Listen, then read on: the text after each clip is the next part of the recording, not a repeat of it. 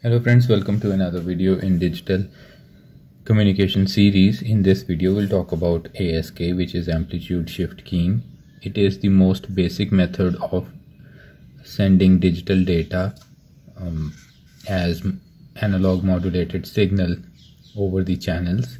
So the output, the modulated output will depend upon the input data, whether it should be a 0 or some sinusoidal of carrier frequency. This is pretty simple, as I'll proceed on to explain. We assign the 0 value for low input because we are sending digital data, so we'll have zeros and ones in succession.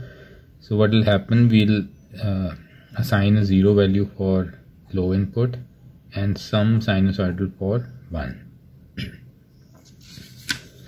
So this is pretty much the crux of amplitude shift keying. Is, let us say we have the signal which constitutes of ones and zeros, so it is digital in nature. So amplitude shift keying essentially says that whenever a 0 is there or a low input is there, we send a 0 voltage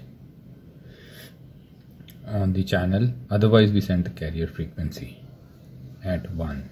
We send the carrier frequency at 0, the signal is 0. So if you look closely, we simply require one local oscillator that generates the carrier frequency. So the ASK modulator is pretty simple. We have this sinusoidal carrier generator,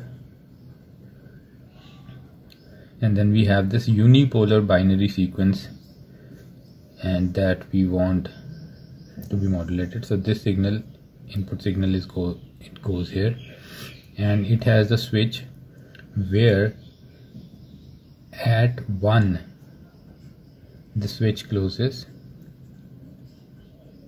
and it forwards the carrier frequency to the band pass filter, and this output is collected. This is pretty simple. At 0 the switch is open, so we do not get this FC through this block, and we get a 0 output as intended. So the modulator is pretty simple. And finally we have the ASK demodulator, which is even simpler. We send the ASK signal, this kind of a signal, to the rectifier. It rectifies it and gets me this kind of an output, the clipped output, only on the positive side. Then we pass it through the low pass filter to get the desired digital output. So this is comparator that compares the threshold to decide whether it's a 0 or a 1.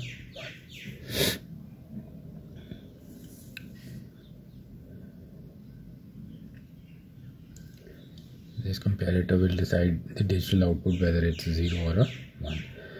So that's how amplitude shift keying works in digital communication. This is the basics of how we send the digital data over analog channels, and I hope you liked this quick video. I'll see you around.